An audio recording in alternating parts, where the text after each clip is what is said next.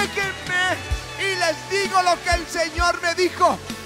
Muchos tienen sus sueños muertos y ya le pusieron la lápida, ya le pusieron una piedra. Y la orden del Señor hoy es: quiten la piedra, quiten la piedra, quiten la piedra, quiten la piedra. Él va a resucitar los sueños. Lázaro, sal fuera. Aleluya. Aleluya. Juan capítulo 6. Dice: después de esto, Jesús fue al otro lado del mar de Galilea, al de Tiberias, y le seguía gran multitud porque veían las señales que hacían los enfermos. Entonces subió Jesús a un monte y se sentó allí con sus discípulos, y estaba cerca la Pascua, la fiesta de los judíos. Cuando alzó Jesús los ojos y vio que había venido a él gran multitud, dijo a Felipe: ¿de dónde compraremos pan para que coman estos? Pero esto decía para probarle, porque él sabía lo que había de hacer. Felipe le respondió: 200 denarios de pan no bastarían para que cada uno de ellos tomase un poco. Uno de sus discípulos, Andrés, hermano de Simón Pedro, le dijo: aquí está un muchacho que tiene 5 panes de cebada y 2 pececillos, mas ¿qué es esto para tantos? Entonces Jesús dijo: hacer recostar la gente, y había mucha hierba en aquel lugar, y se recostaron como en número de 5,000 varones. Y tomó Jesús aquellos panes, y habiendo dado gracias, los repartió entre los discípulos, y los discípulos entre los que estaban recostados, asimismo de los peces cuanto querían. Y cuando se hubieron saciado, dijo a sus discípulos: recoged los pedazos que sobraron para que no se pierda nada. Recogieron pues y llenaron 12 cestas de pedazos de los 5 panes de cebada. Aleluya, sobraron a los que habían comido. Amén. Aleluya. Ahora, si uno se detiene en la lectura y hay una multitud donde son 5,000 hombres más las mujeres y los niños, que pudieran ser un grupo de unos 25,000, y pregunta, o sea, como que hay que darles de comer, y alguien trae 5 panes y 2 peces, o es muy tonto o tiene mentalidad de milagros. Mentalidad de milagros. Yo estoy seguro que Andrés no era tan tonto. Era mentalidad de milagro. Aleluya. Nadie que sea normalmente inteligente va a traer 5 panes y 2 peces que apenas hubiera alcanzado para Jesús, Andrés y Felipe. Pero Jesús quería resolver el problema a esas 20 o 30,000 personas. Así que lo que había en Andrés es mentalidad de milagros. Lo que había en Felipe es racionamiento humano, con lo que yo batallo todos los días con las personas a nuestro alrededor. Razonamiento humano versus mentalidad de milagros. Racionamiento humano versus mentalidad de milagros. Y yo quiero tener a mi alrededor no los Felipes, sino los Andrés que tienen mentalidad de milagros. Aleluya.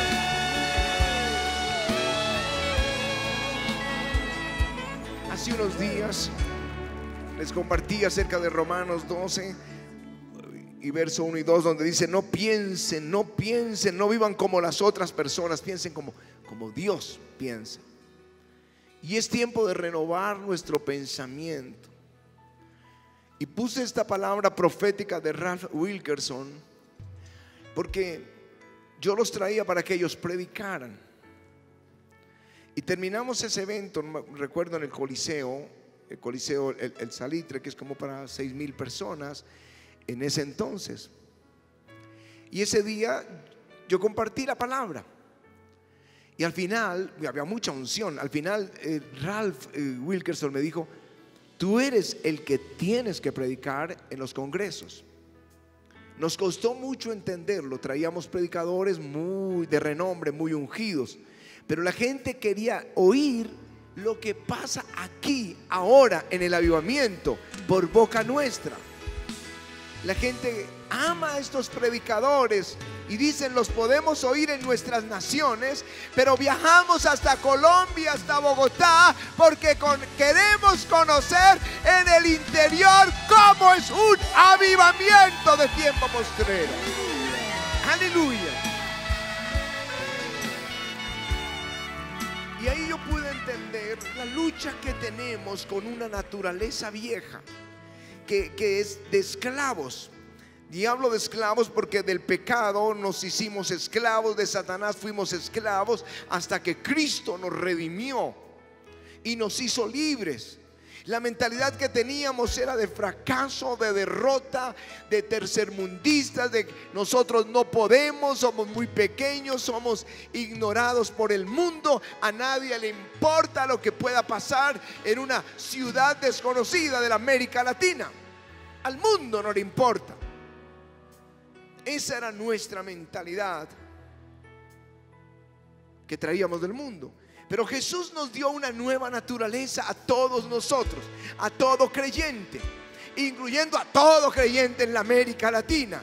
Una mentalidad de triunfo. Él nos lleva de triunfo en triunfo. Una mentalidad como la mente de Cristo, dice el apóstol Pablo escribiendo a los Corintios. Una mentalidad como hijos de Dios. Y es lo que quiero llamar hoy mentalidad de milagros. Aleluya.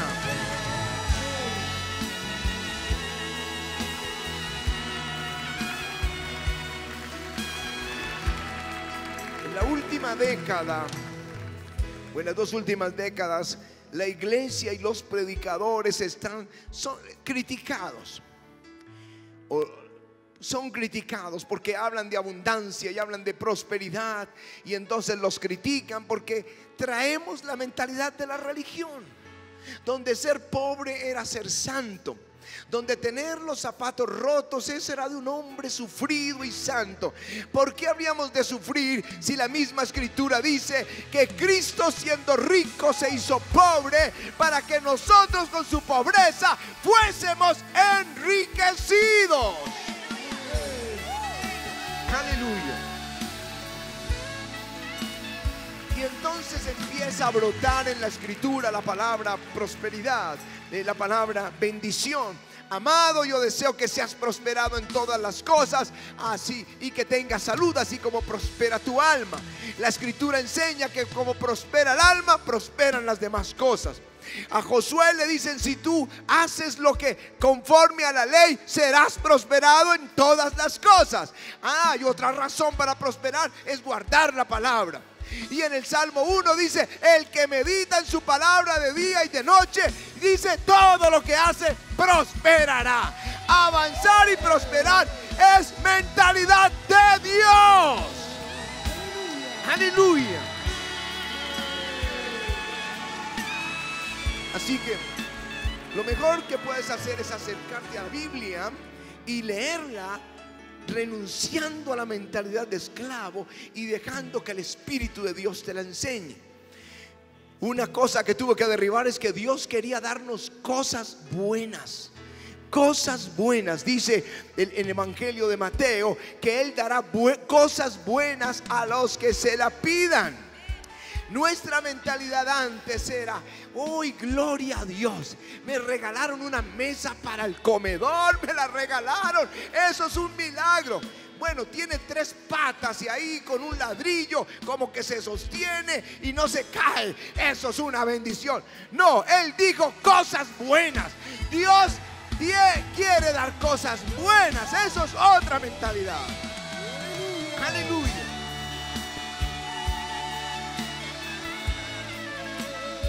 La Escritura dice: no hay agüero contra mi pueblo. Eso hace que rompamos esos temores. Es que me hicieron un hechizo. Vienen continuamente: pastor, ores que me hicieron un hechizo, una brujería. Bueno, si eres un hijo de Dios, eso te resbala, eso rueda, eso no te toca. Eso es la mentalidad de Dios. Cristo nos redimió. Cristo nos arrebató del reino de las tinieblas y nos has puesto en el reino de su Hijo.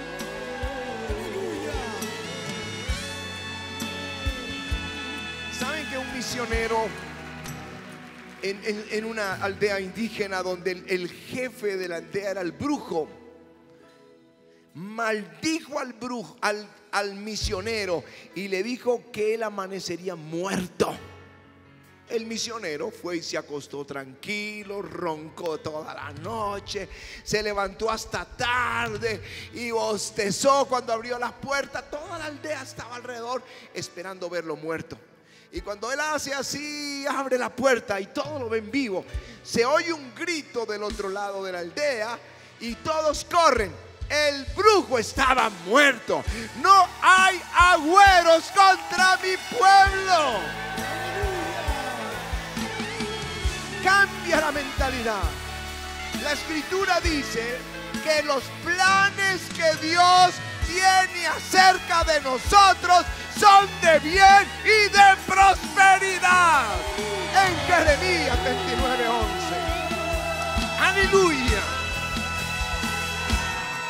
En Romanos dice: todas las cosas nos ayudan a bien, los que aman al Señor. Esta mañana estaba leyendo el libro de Job, los últimos capítulos, y yo no pude parar. Yo tuve que seguir. A mí eso es como viendo el final de la novela o el final de la película.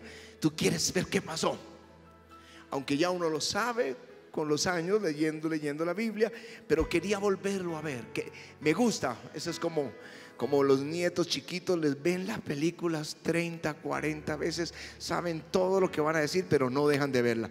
Bueno, nosotros somos como niños espirituales, con la leche espiritual no adulterada. Queremos una y otra y otra y otra vez oír el final de esta historia. Y me sorprende, me alegra cuando Job reconoce al final, después de toda su prueba, es que él entiende: tú todo lo puedes, todo lo conoces. ¿Quién es ese que oscurece el consejo sin sabiduría? Es decir, es sabio. Él estaba diciendo: yo sé que eres, ahora entiendo que eres omnipotente, todo lo puedes, que eres omnisciente, todo lo sabes, y que eres sabio. Me arrepiento. Y cuando él hace eso, Dios le restituye la salud y le devuelve al doble todo lo que había perdido. Aleluya. Y cuando uno lee la historia, dice: ¿qué fue esta prueba de Job y esta enfermedad por 9 meses? Sino un empujón para entender la iglesia que todas las cosas Dios las tiene bajo control y son para nuestro bien. Es el empujón hacia arriba solamente. Aleluya. Y me gusta la gente de la Biblia que tiene mentalidad de milagros. Y hablo de personas como Jonatán, el hijo del rey Saúl. Cuando es rodeado, los israelitas rodeados por el ejército de los filisteos, todo su ejército como la arena del mar. Y vienen, sacaron todo el armamento, 30,000 carros. Es que cuando nosotros estuvimos ahora en Silo y uno veía el lugar y rodeado de montañas, y saber que un hombre con 900 carros puso a temblar la nación. Con 900, Císara se llamaba ese capitán. Con 900 carros los israelitas temblaban. Y en el reino de Saúl los filisteos vienen con 30,000 carros, 6,000 jinetes y un ejército como la arena del mar. Y no habían sino 2 espadas en Israel, y una de esas la tenía Saúl y la otra Jonatán. Y Jonatán le dice a su paje de armas: sígueme, porque quizá Dios hará algo. O es muy tonto o tiene mentalidad de milagros. Aleluya. Quizá haga algo Jehová por nosotros. Aleluya. Yo veo esas promesas de Ralph, del avivamiento más grande de la historia, de este tiempo, de un avivamiento que no se va a terminar. Y yo digo, rompamos nuestra manera de pensar y pensemos como Dios piensa. Mentalidad de milagros, mentalidad de milagros, mentalidad de cosas grandes. ¿Saben que cuando compramos este lugar no teníamos dinero? No teníamos ahorros y poder decir, bueno, tenemos un 30, un 40%, podemos sacar un crédito bancario y comprarlo. No teníamos nada. Pero vino la unción cuando escuchamos a otros que habían comprado sus templos. Y vino una unción con mentalidad de milagros. Y vinimos al dueño de este lugar y le dijimos, se lo compramos. Y nos dio un valor, y yo le dije, nosotros se lo pagamos en 4 años, y nosotros vamos a darle una inicial de $300,000 que vamos a recoger entre toda la iglesia. Le traemos esto y le pagamos en 4 años. Venir sin dinero, compramos sin dinero, y ahí nos dio la mano y dijo, el negocio está hecho. Vinimos sin dinero, nadie va a comprar un lugar tan grande sin dinero, pero nosotros venimos con mentalidad de milagros. Mentalidad de milagros.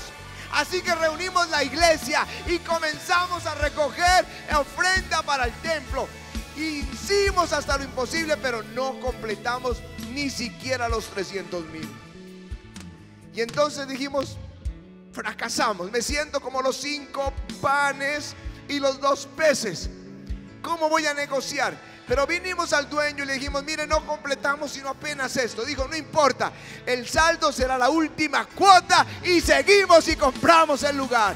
Mentalidad de milagros te hace conquistador. Aleluya. Aleluya. Cuando alguien en la casa de Pedro rompe el techo y bajan un paralítico, eso es mentalidad de milagros. Algo hará el Señor. Y le perdonó sus pecados y sanó al paralítico. Es mentalidad de milagros. La mujer del flujo de sangre, se abrió paso entre la multitud, y créame que la multitud se apretaba. Hubo un momento en que casi se pegaban, pero la multitud era tan estrecha, pero ella se abrió camino. Y si lo toco, voy a ser sana. Y cuando la tocó, fue sana. Y Jesús le dijo, tu fe te ha hecho salva. Fue sana y fue salva. Mentalidad de milagros. Aleluya.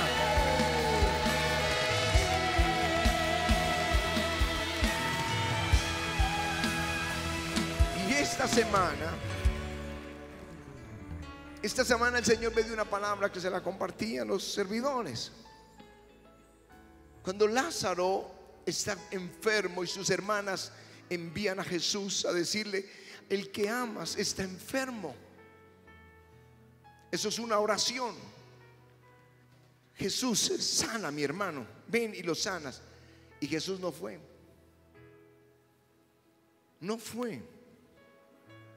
Y en nuestra mentalidad diríamos: no, ya no nos ama, nos ignoró, Dios no nos contesta nuestras oraciones, y nos ponemos a llorar. Y Lázaro se fue enfermando, enfermando, hasta que se murió. Y luego lo enterraron. Y al cuarto día Jesús aparece allí.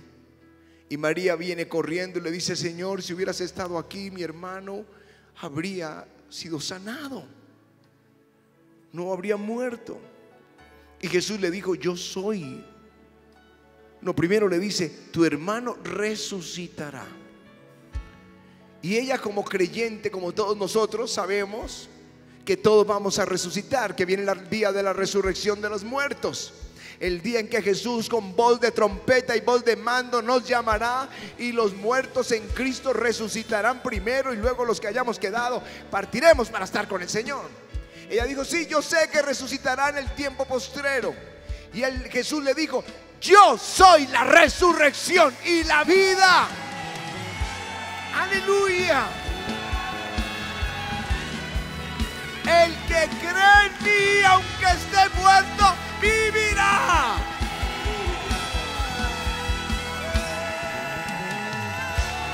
Aleluya. En eso, María, la hermana de Marta y de Lázaro, oye que Jesús estaba ahí en Betania, y sale corriendo a donde está el Señor y se postra y le dice lo mismo: Señor, si hubieras estado aquí, mi hermano no habría muerto. Y Jesús le dijo: ¿dónde lo pusieron?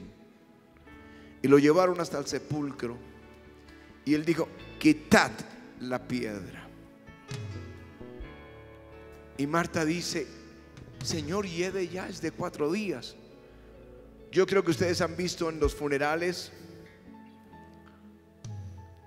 cuando alguien llega tarde al funeral, quiere ver la persona por última vez. Y a veces hacen abrir la tapa para verlo antes de que lo entierren. Es la última vez. O cuando están bajando ya en el cementerio el cuerpo, que la gente comienza a llorar y pide que le abran la tapa para verlo por última vez. Y yo creo que eso fue lo que pensó Marta cuando Jesús dijo: quitad la piedra. Dijo: Señor, hiede ya, porque es de 4 días. Y el Señor le dice: Marta, ¿no te he dicho que si crees verás la gloria de Dios? Aleluya. Déjenme y les digo lo que el Señor me dijo. Muchos vienen sus sueños muertos y ya le pusieron la lápida, ya le pusieron una piedra.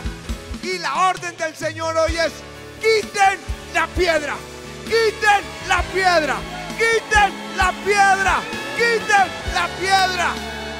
Él va a resucitar los sueños. Lázaro, sal fuera. Aleluya. Aleluya. Nadie va a mover la piedra a menos que tenga mentalidad de milagros. Mentalidad de milagros. Sueños sepultados, esperanzas perdidas. La orden hoy es: quiten la piedra, quiten la piedra, quiten la piedra. Quien tenga un sueño muerto, quien haya dicho esto ya no puede ser, venga acá y quite la piedra. Quiten la piedra.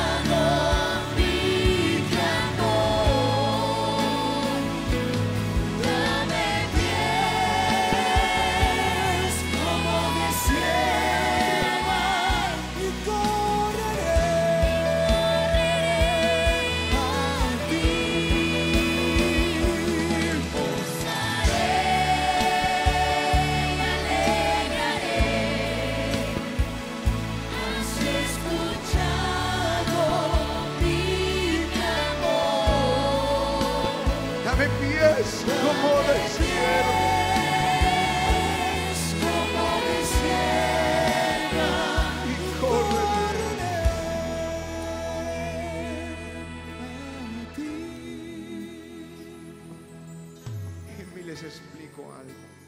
¿Por qué hacemos un sobre especial para el parque? ¿Por qué llevamos una ofrenda generosa al parque? Todos pueden criticarlos y decirles tontos, como pudieron decirle a Andrés: eres un tonto, ¿cómo vas a llevar 5 panes y 2 peces y creer que 30,000 personas van a comer? Jonatán, eres un tonto, ¿cómo crees que con una espada vas a acabar con 30,000 carros y 6,000 jinetes y pueblo como la arena del mar? Eso es mentalidad de milagros. Cuando llevamos una ofrenda generosa, la más generosa del año, al parque, eso es mentalidad de milagros. Es decirle: Señor, te doy las gracias anticipadas. Porque cuando el Señor hacía un milagro, le decía: ve y lleva la ofrenda como lo ordenó Moisés. Pero nosotros primero llevamos la ofrenda y venimos por el milagro. Mentalidad de milagros. Mentalidad de milagros. Y el Señor dice: quiten la piedra. Señor, desde 4 días. Eso. ¿No te he dicho que si crees verás la gloria de Dios? Mentalidad de milagros.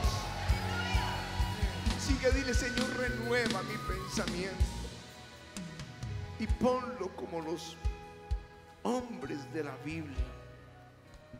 Como la mujer de Sunamita lleva a su niño muerto y lo pone en el lugar que era la ofrenda que había hecho para el profeta. Ahí. Eso es diciendo: en el día del conflicto tú harás memoria de mí. Tú harás memoria de mis ofrendas y me librarás y me darás el deseo de mi corazón. Mentalidad de milagros. Levanta tus manos y le: renueva mi pensamiento, Señor. Aunque esté en el peor momento, voy a obrar con mentalidad de milagros.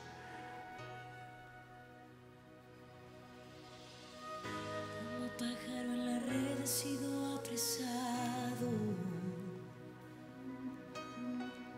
Líbrame, Señor, sé tú mi roca fuerte.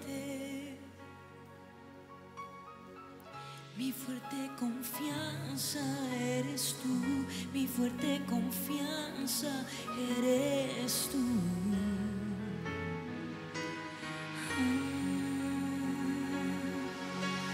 Sobre un manojito de mirra en tu pecho,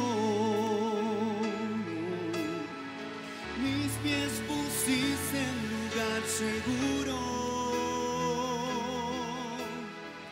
Mi fuerte confianza eres tú, mi fuerte confianza eres tú. Eres tú, me gozaré y alegraré. Has escuchado mi clamor, dame pies como de sierva Y córrele.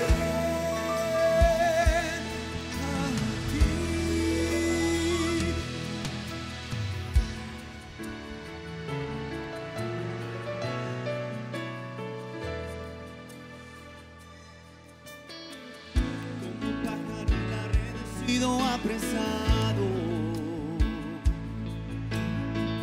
líbrame, Señor, sé tú mi roca fuerte, Mi fuerte confianza. mi fuerte confianza eres tú, mi fuerte confianza eres tú. Escóndeme como un manojito. Escóndeme como un manojito de mirra en tu pecho. Mis pies pusiste en lugar seguro. Mi fuerte confianza eres tú. Mi fuerte confianza. Eres tú. Vamos a decírselo a él. Diga él: me gozaré, me alegraré. Has escuchado mi clamor.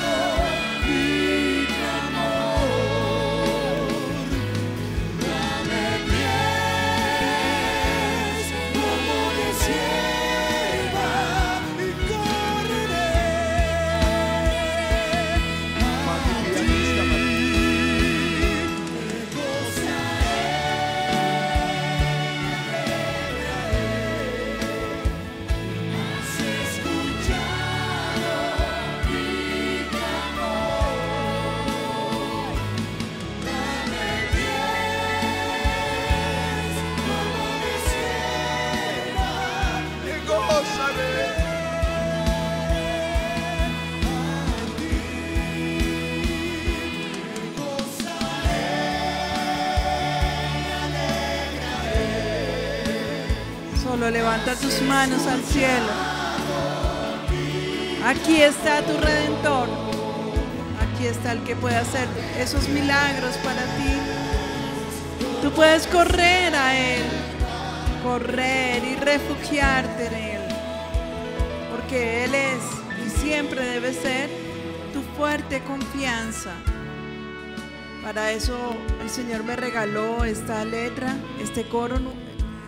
Alguno dirá, pues se repiten frases, pues la idea es que en su mayoría yo los he escrito para alabanza y ya se han desactualizado un poco, pero son palabras de esperanza, son ese clamor del corazón que uno puede percibir en el lugar secreto. Uno sabe que su pueblo, el pueblo de Dios, el pueblo que nos ha dado para pastorear, porque oramos por ustedes y uno siente su necesidad y uno siente el clamor que hay en sus corazones, y por eso el escrito, dame pies como de sierva. Díselo al Señor, dile: Señor, dame pies como de sierva para correr, Señor, y para poder estar allí seguro en tu fuerte. Tú eres mi fuerte confianza. Has visto mi tristeza y me has sostenido. A ti correré. Díselo a ti, Señor. Y me has sostenido.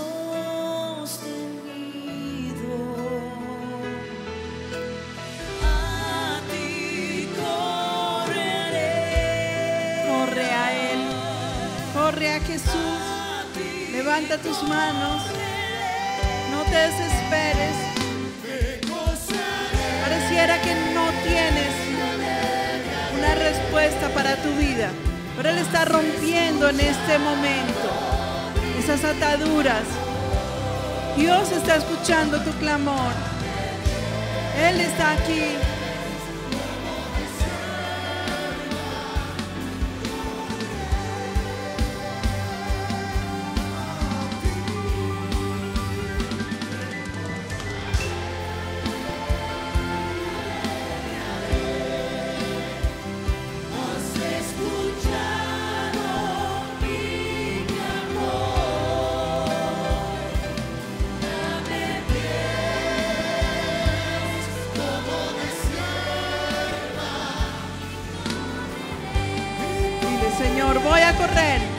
Voy a correr a ti, voy a correr, voy a refugiarme solamente en tus manos.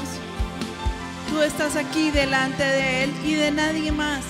Venimos a la iglesia porque Jesús está en este lugar. Venimos a la iglesia porque el Espíritu Santo nos escucha. No venimos a la iglesia para ser amigos y compañía. Si lo haces está bien, pero venimos a la iglesia para tener ese encuentro con Jesús y para decirle: Señor, te necesito.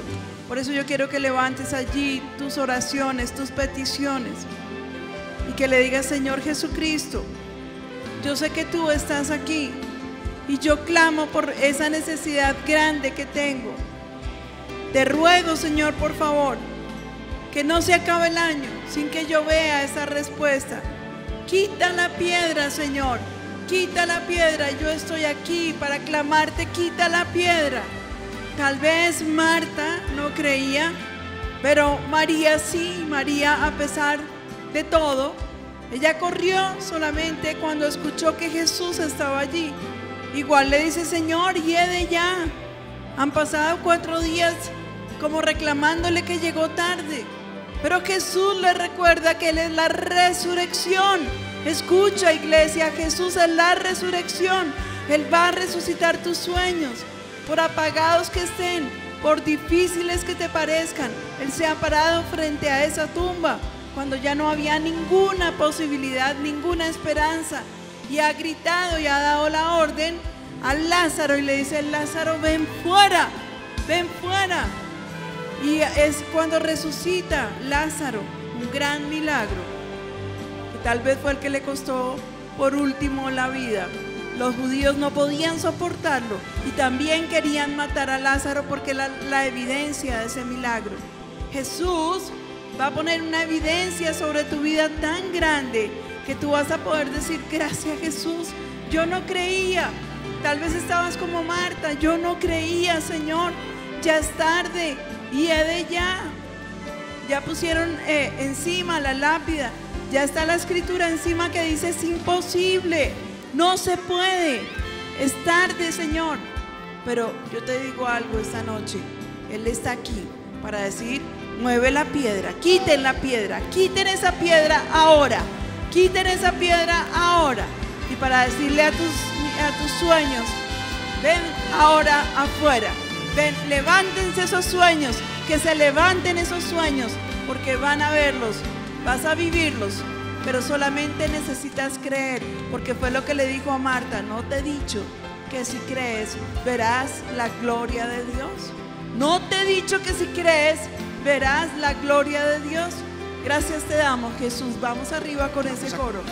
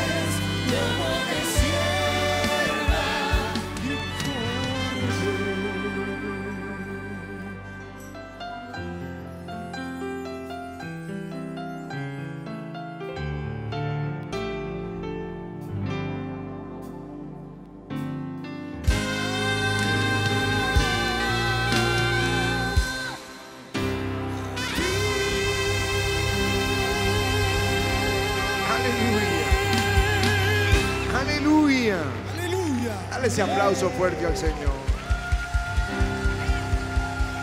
Dios desea prosperarte. Es lo que dice la Biblia. Dios quiere darte cosas buenas. No hay agüero contra ti, nada contra ti. Ninguna arma forjada contra ti prosperará. Amén. Y los planes que Dios tiene para ti son de bien. Y las cosas que te están pasando mal son para tu bien. Dios te está empujando hacia lo bueno. Así que desde ahora, mentalidad de milagros. Mentalidad de milagros. Mentalidad de milagros. Dios puede. Alguna cosa hará Jehová. Alguna cosa. Vamos a darle un buen aplauso al Señor. Aleluya.